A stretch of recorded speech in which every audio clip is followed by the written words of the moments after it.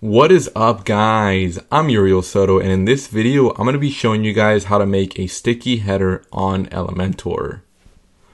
Now let me just minimize my screen here and move that to the side there, and head over to your dashboard.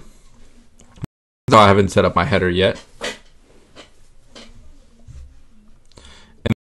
You're going to need one plugin, or you might need two depending if you have Elementor Pro or not. But if you don't have Elementor Pro, you're going to need to activate Elements Kit Lite, and that's just so then you can create a header on your Elementor website. And then you're going to need sticky header effects for Elementor so you can create the sticky header. Now,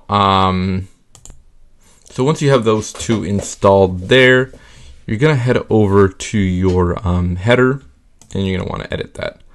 So head over to your headers, whether that's Elements Kit. If that's all in Elements Kits, just click on Elements Kit, My Templates, and then create a new header if you haven't already. I'm going to name this header. And if you're on Elementor Pro, just head over to your Elements Templates, and it should be under header. And then I'm just going to activate that. I'm going to want that on the entire site, and I'm going to click Save Changes.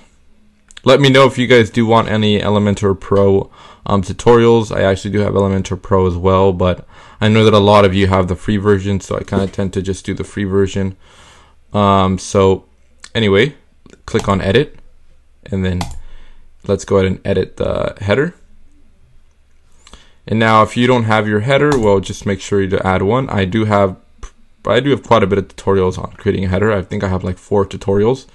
So just look through my videos, and you should be able to find out how to create a header on Elementor.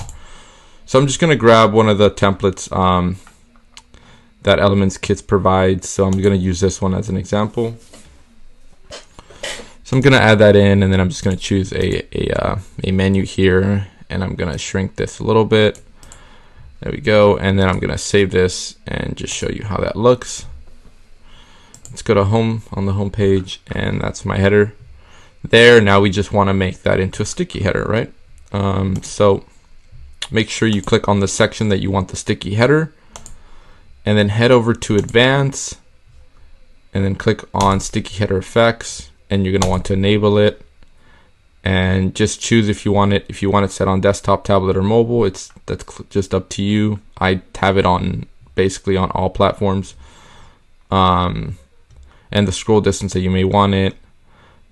And if you want it transparent or not, if you want a header background.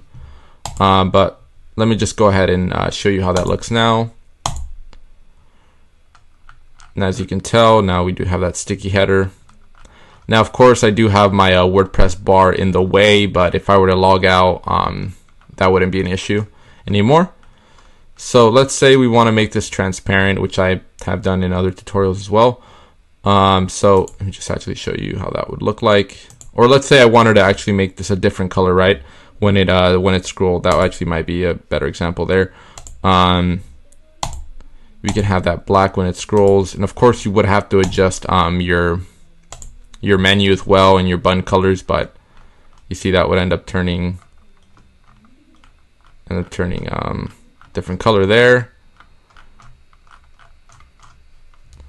Let me actually remove, you know what, just to make this easier, let me go into my settings here. I probably just should have clicked on my profile, and I'm just going to remove the show toolbar here. I'm gonna disable that, and I'm gonna go in here. All right, so as you can tell, that's black now, and now we don't have the WordPress bar in the way. But I'm gonna disable that, and you can also make this transparent as well. Basically, that's just gonna make it transparent right away. You'll see once we head over here.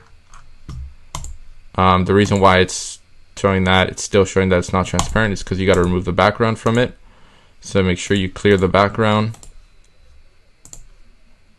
and let's head over to the home page, and you'll see that it's transparent now, and it will end up turning a little, it will have a little transparent white there as well, but you can change it what you can do is, let me just go to advanced here, sticky, click on background, and just make this white, just in case you did want to make that white whenever it scrolls down.